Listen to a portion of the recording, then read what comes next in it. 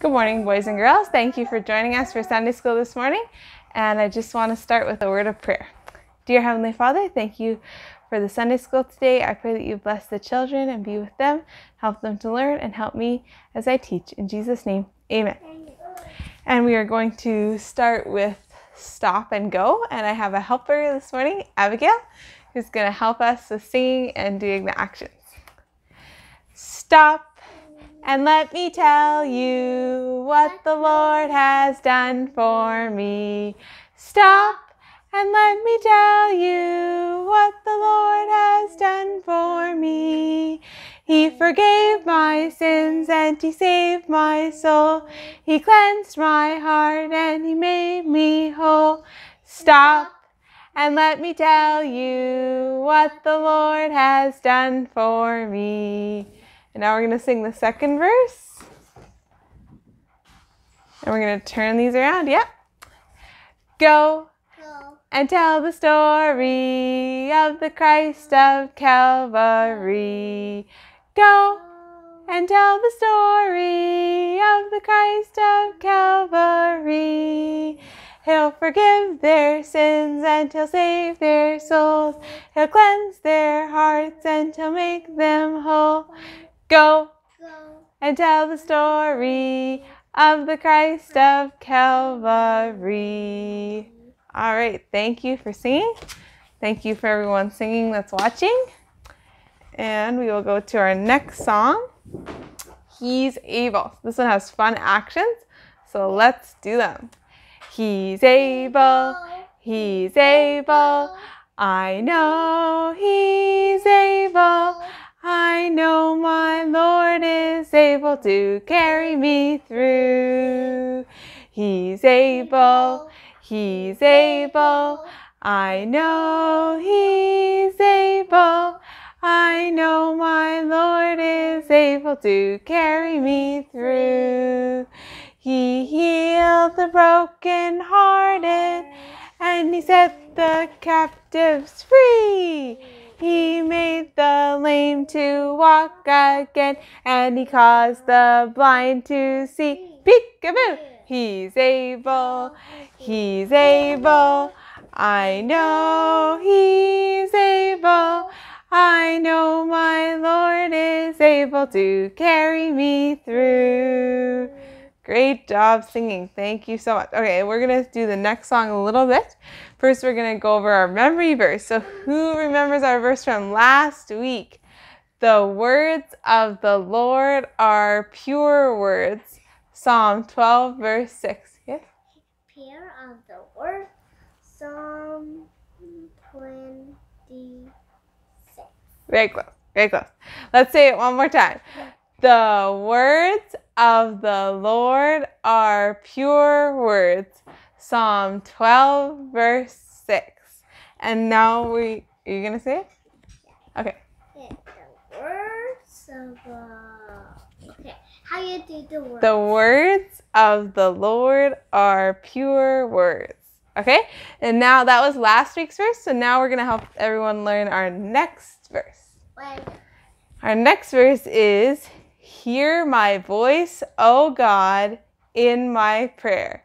Hear my voice, O God, in my prayer. Psalm 64, verse 1. Let's say it together. Hear my voice, O God, in my prayer. Psalm 64, verse 1. All right, and we're going to go over it again later. We're not going to say it now. We're going to go over it again later. And now we are going to sing another song. Woo! Who likes this song? It's called Rolled Away. This one has really fun actions. Okay, let's do them together. Rolled away, rolled away, rolled away. Every burden of my heart rolled away. Rolled away, rolled away, rolled away. Every burden of my heart rolled away. Every sin had to go 'neath the crimson flow. Hallelujah! Rolled away, rolled away, rolled away. Every burden of my heart rolled away. very enthusiastic singing. All right. Who wants to sing it again? Mom, You want to sing it one more time? Yeah, Mama, I'm a really big helper. Yes, very big helper. All right, let's sing Roll the Way one more time. Roll the way, roll the way, roll the way. Every burden on my heart, roll the way. Roll the way, roll the way, roll the way. Every burden on my heart, roll the way. Every sin had to go 'neath the crimson flow. Hallelujah. Roll the way, roll the way, roll the way. Every burden of my heart, roll the way. All right. Okay, so okay, that must be Abigail's favorite song. So now we are going to go into our story. So our story today is in the book of Genesis. So if you have your Bibles, you can turn in Genesis chapter 25, verse 20. 25. All right. Genesis 25, verse 20. What's that man? That man, we're going to find out what that man is now. We need to sit nicely and listen to the story, okay? All right. So here you go, Abigail. Thank you. Okay. So we have some people. Abigail, would you like to help hold the people? Yeah. Okay, so here's the first person. This is Isaac. So we're just going to read about him here. In verse 20, it says, "And when Isaac was 40 years old, he took Rebekah to wife." So he got married when he was 40 years old. So here's his wife, Rebekah. So we've got Isaac and Rebekah. Here, let's hold them with, you can hold them with each one hand like that. All right, so we got Isaac and Rebekah. And they couldn't have any children. And so they were very sad that they couldn't have any children. And so Isaac, he prayed that they would be able to have children. In verse 21, it says, "And Isaac entreated the Lord for his wife." And so entreated means that he was asking the Lord for that they would be able to have children. And so what do you think happened? Do you think God answered the prayer? Well, sure enough. So then 9 months later, then came along, there was 2 babies instead of 1 baby. And they had twin boys, and their names were Jacob and Esau.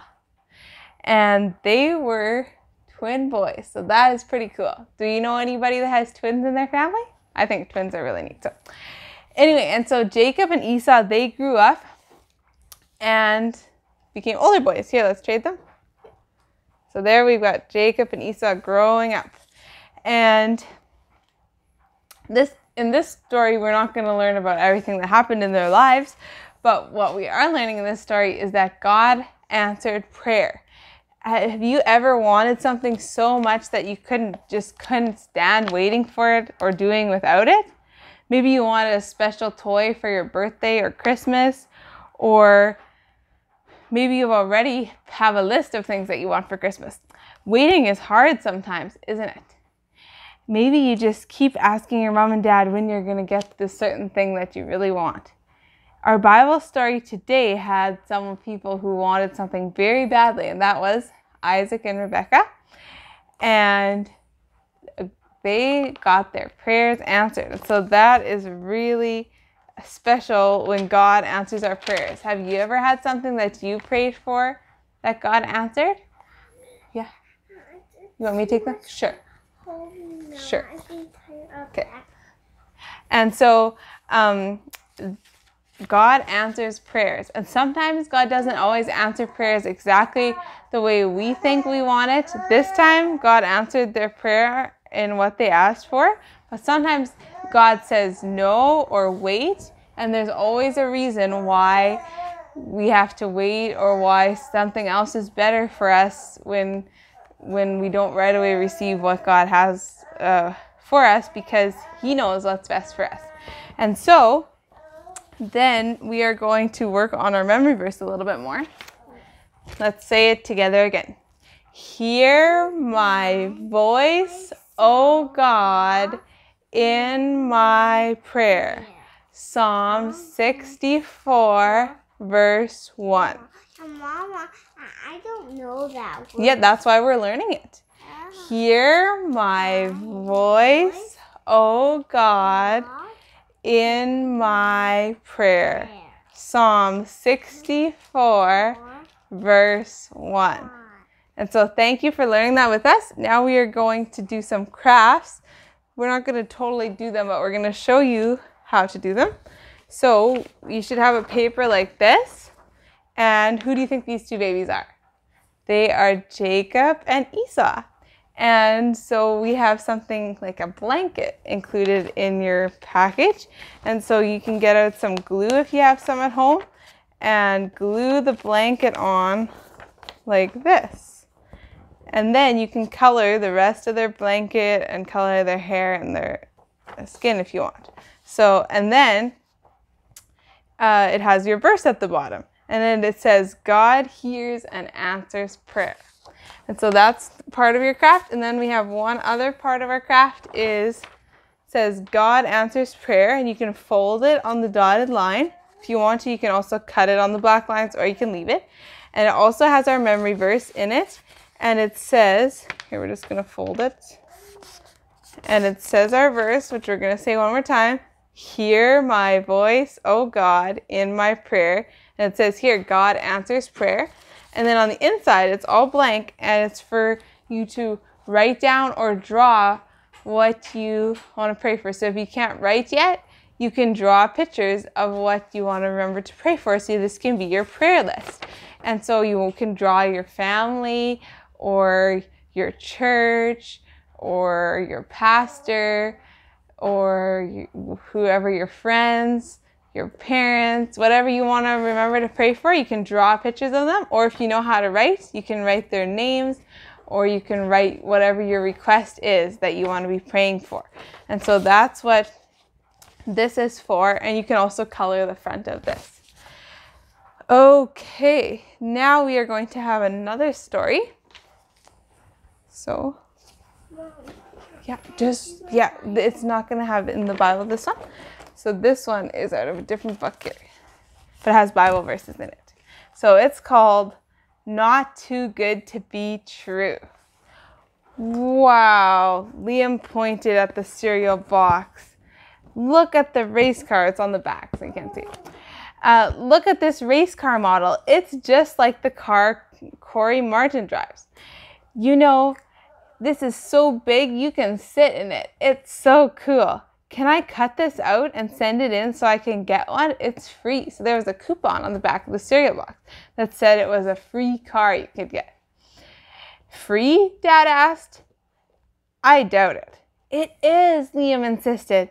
It says so right here. Listen, the car itself you can get in the mail if you send in this coupon. It's a life-size race car model, absolutely free. Can I do it, Dad, please?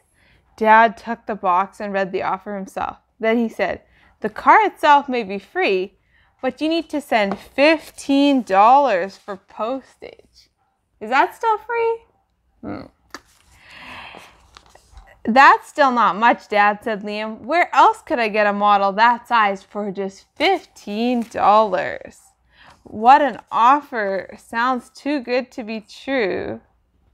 It usually is, said Dad. But if you want to use your own money for the car, you can send it in. So Liam sent his $15 on its way and the coupon and eagerly awaited for the car.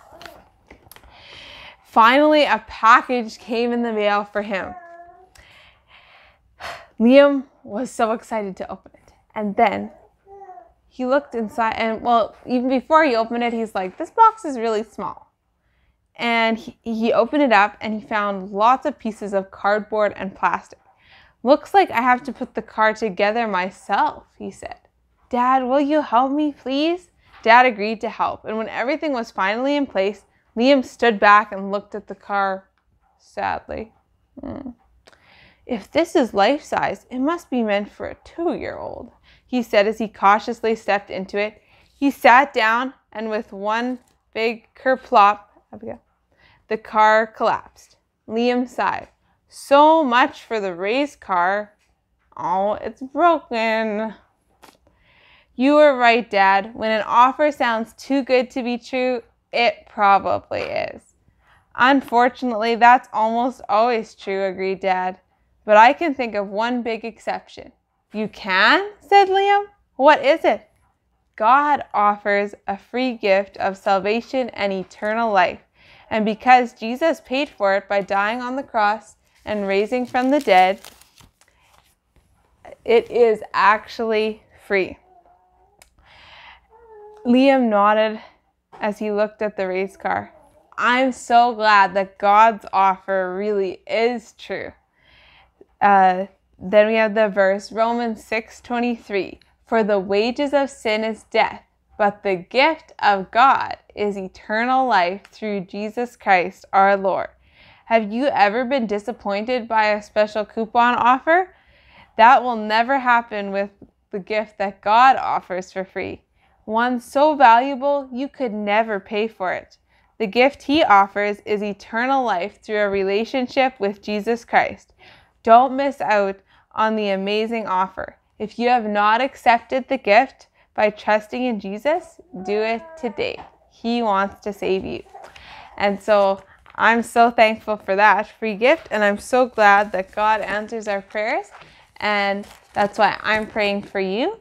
And I'm just going to pray before we close the Sunday school time, and I'm just thankful for each one of you. Dear Heavenly Father, I thank you for the Sunday school time. I pray that you just bless each of the children that are watching. Please be with them and help them in all their things that they need to do this week. Any struggles that they have, I pray you just help them. I pray that you'd answer their prayers and just help them to love you, Lord. And I pray you just bless this day in Jesus' name. Amen. Amen. And just thank you so much for watching, and hope you have a wonderful week.